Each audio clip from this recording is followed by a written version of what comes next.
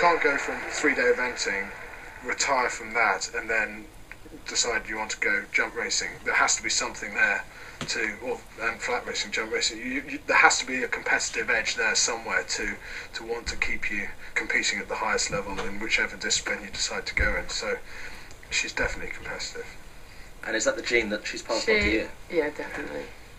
But she's always watched sport, she's always supported, she's always been involved and won at the highest level, so she can't say she's not competitive.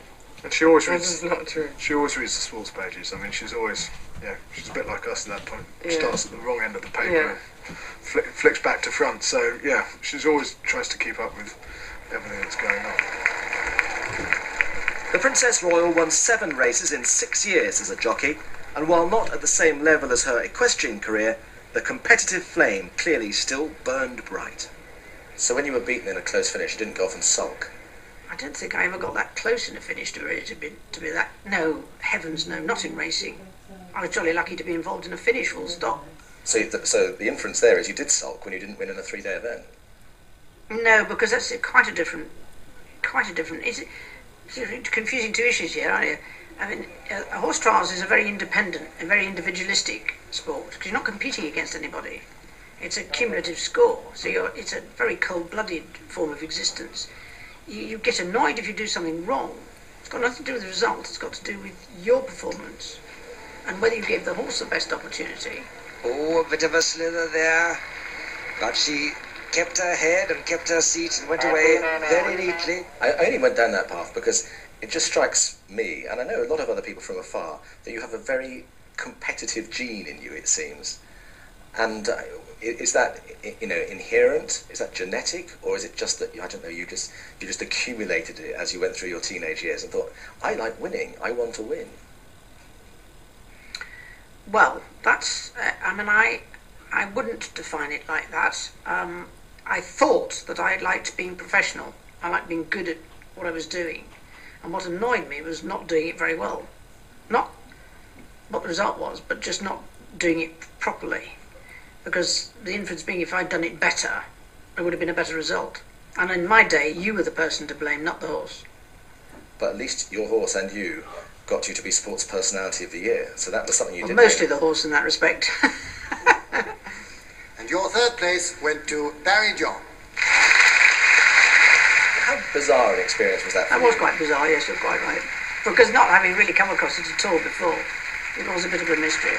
And in second place, you put Georgie Best. What are your recollections of that day? I think, treat with caution, it was a very extraordinary atmosphere to walk into, but very enjoyable, really. I mean, people were very nice about it. You voted as BBC Sports Personality of 1971, Her Royal Highness Princess Anne. In spite of the fact they must have been absolutely mystified as to what I was doing there. I mean, I remember we gave me the award, and that was about it, really. It gives me great pleasure, ma'am, to present Your Royal Highness with the Sports Personality Award of 1971. And when Zara followed in your footsteps? That was right, and we really didn't expect that. And the BBC Sports Personality of the Year for 2006 is? I thought she would certainly suffer from the sort of sport that she did and where she'd come from. Zara Phillips.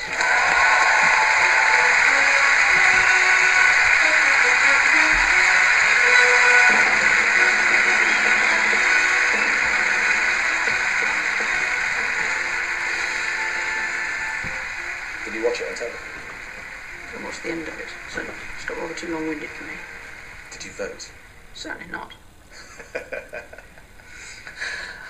Your mum says that she only watched the end of when you won Sports Personality, and she says she denies voting. Do you reckon she did? No. I think she did.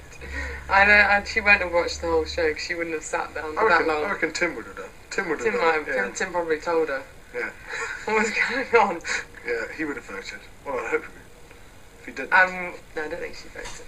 In the general scheme of your life, at 60 now, is there any suggestions, do you feel, for you, that it's time to sort of just slow down a bit and just think, well, what can I cut back on and sort of free up a bit more time for myself? Look around at the members of my family who are considerably older than me and tell me whether you think they've set an example which suggests that I might. Unlikely. Well, listen, we're talking to you on your 60th birthday, and we've penciled in a documentary for your 70th, 80th, 90th, and 100th. So, Are we really? Yeah. Oh, well, you as well, eh? I know, my family's not quite as fortunate as yours in that respect. Well, I don't know about that, but it's some of it's in the genes, but I think some of it's just pure luck, to be honest. But having an interested, enthusiastic, and intelligent and funny family does help. Your family, when you were growing up, was almost unknown to us as the subjects. And then in the last sort of 30 or 40 years, you've become much more public property, if you like. Is that progress? Was that inevitable? Do you have reservations about that? I certainly have reservations. I suspect the answer was it was, given the way that technology now is, probably was inevitable. I don't know that I think that's a very good way to go. Actually, not so much from our perspective. I think generally the attitude towards people's lives is quite extraordinary. Do you mean the celebrity culture? It's not very helpful, I don't think, to anybody's lives. And probably causes quite a lot of problems along the line. Would you class yourself as a celebrity now? No. Not my definition, anyway. I'm open to suggestion about what a celebrity actually is, but in my definition, no. I think it involved a dog somewhere. He bit the horse and he fell off because the dog had come running out. Nothing like it. Tell him, pal. Tell him, pal. We know. Evelyn, what's happened to your arms folded? We know. We know. Where's the handbag? We know. Just a minute. Hit him with it. Is your daughter a celebrity? Yes, I suppose more so in the respect that her profile has been gained through her own efforts. And that she embraces the media perhaps more readily than your Well, generation she did. has to, in this context of her eventing career and the fact that she has sponsors, the sport has sponsors. So that comes with the territory nowadays. Who in 2006 won badminton for the first time some 27 years after his first success at Burghley? Say his at Burghley. Who in 2006 won badminton for the first time some 27 years after... Oh, Lives next door to us. Next door neighbour. What was that, mate? What'd you say? The next door neighbour. Pole petition. Andrew Roy. It is your next door neighbour, yes, on Moonfleet. The whole general tenor of this is the way that you all live your lives in the public domain.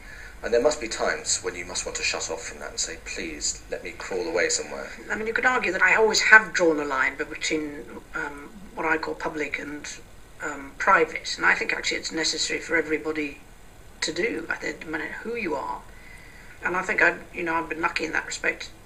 That on the whole, it hasn't been too bad. But there were certainly phases when you just thought, can't go on like this. And as a final question, because we're talking. You're running about, out of tape. No, we're not running out of tape. But as a final question, looking at your schedule for today, you've got this, then you've got a garden party, you've got a function this evening. Do you ever get tired? Of course, but that's usually for different reasons. I mean, surely most normal people would go, oh no, not the long horn, this, that and the other society again, or the short horn as it was last time, or whatever it might be. There must be moments when you go, oh no, not that lot. You mean when I was sitting next door, just grabbing a bite to eat and a cup of coffee, and I thought, did I really want to come in here? Well, no. I could think of other things. Now, patently, there are moments when you're having good fun at home and you've got lots of things on the go, when you don't want to up sticks and set off particularly not up to London, but in general terms. But that's down to me. That's my programme. I do it. So that's what I've decided to do. And as I say, they're all different. When you are off duty, do you close the door and order a pizza in, watch television, or do you cook your own food? Do you know what I mean? Didn't I say something about drawing the line between public and private? That's where it is.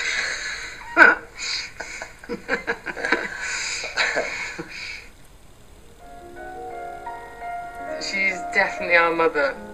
I mean that in the best way, that she's looked after us, supported us, taught us everything she knows, and allowed us to learn our way as well, and learn the hard way, I guess.